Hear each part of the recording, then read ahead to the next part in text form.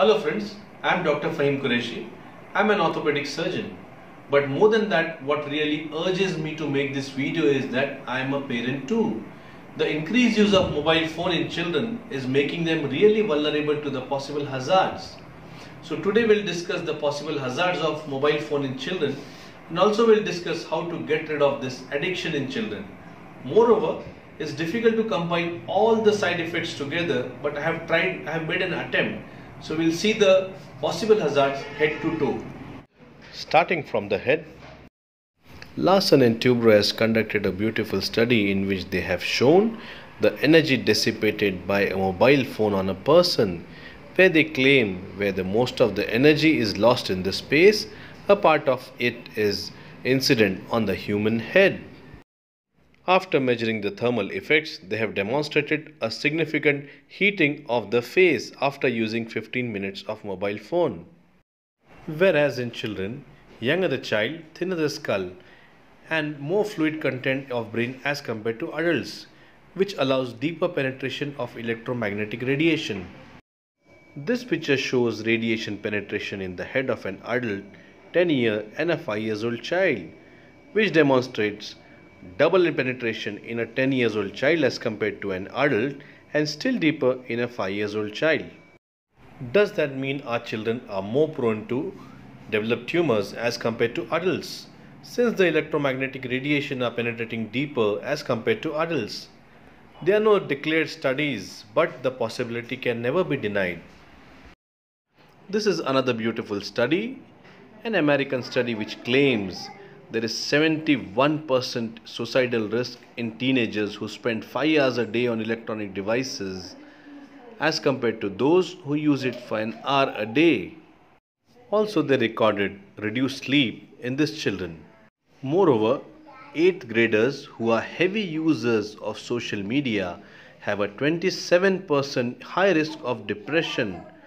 Worst part is 89% of the parents blame themselves for the overuse of mobile by the child.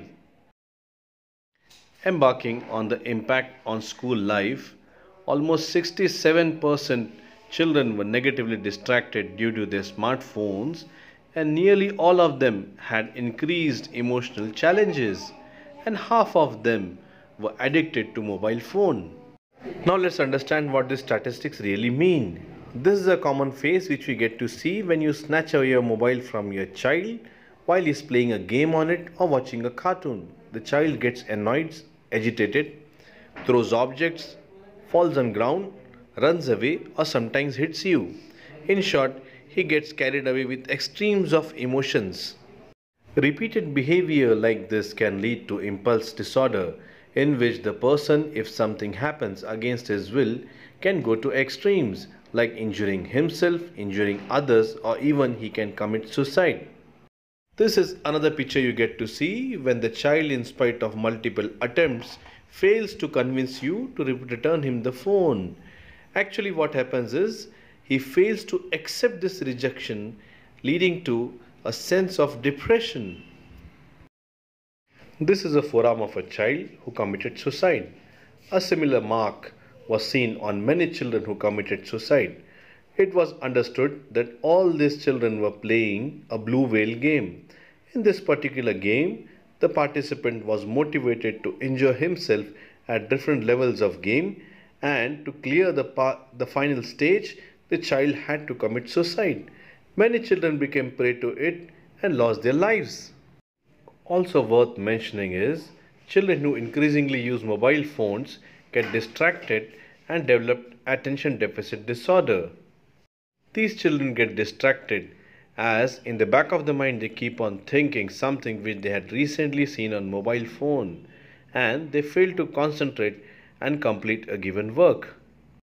Not only that, these children who are addicted to mobile phones participate less in sport activities and indulge less with their peers. Because of that, not only they develop physical problems, but also they fail to communicate with other children. As a result, they have communication disturbances, behavioral problems as they lack sportsmanship, and they have a limited vocabulary. Some children, even because of this, can have delayed language milestones. Now let's talk about eyes. A common problem in all the children who use mobile phones for a long time. That is red eyes. The eyes are congested, red and tired after watching the mobile for a long time. This is seen in children who hold the mobile phone very close to their eyes. They hold the mobile phones for a long time, and after their eyes are really fatigued, they rub it really hard to develop red eye. Not only that, these children are more prone to develop refractive errors of eye. Most of the children you will see with big spectacles in front of their eyes. Many countries have reported increased incidence of refractive error as compared to past, mainly myopia. This myopia can also damage the retina, particularly higher myopia, which can not only damage the retina but also, due to increased length of the eyeball, can cause cataract. Children who listen to higher frequencies of sound with the earpieces on can have ringing sensations in the ear, earache, and also they can develop hearing loss. As these children tend to sit at one place for longer time, they are more prone to develop obesity and the problems associated with it, like diabetes, hypertension, increased cholesterol, increased risk of heart diseases, including heart attack. Children who have this bad habit of holding the mobile phone for a long time develop pain at this marked area in the upper back. Over a period of time, due to this habit, they develop pain in the spine and other spine disorders. Obesity and poor muscle tone predisposes them to develop knee disorders in future. Since their upper extremity is getting exposed to abnormal forces as they are using mobile phone for a long time, they tend to develop elbow problems like tennis elbow, golfer's elbow, wrist pain, also nerve compression at the wrist, pain in small joints of hand, and on prolonged usage they can very well develop arthritis of small joints of hand. This is a mobile blast injury. The child was playing game on a mobile. While the mobile was charging, suddenly the mobile blasted and the child developed burns over his face, neck and hand. This is another victim of mobile blast injury where he had serious burns over his face, his eyes and other parts of body. Many such cases might be existing as these injuries often go unnoticed and unreported. To conclude, overusage of mobile is associated with all of these: increased risk of cancer, impulse disorder, depression, increased suicidal risk, attention deficit disorder, behavioral disorders, red eyes, myopia, cataract, retinal injury, earache, deafness, language problems, obesity, heart disease, hypertension, backache, spine disorders, knee arthritis, tennis elbow, nerve compression at wrist, small joint pain, hand arthritis, burns and mobile blast injuries. Now let's not blame the mobile companies or the service providers for all this, as all these are arising because of unsupervised, unprecedented, excessive and improper use of mobile phone.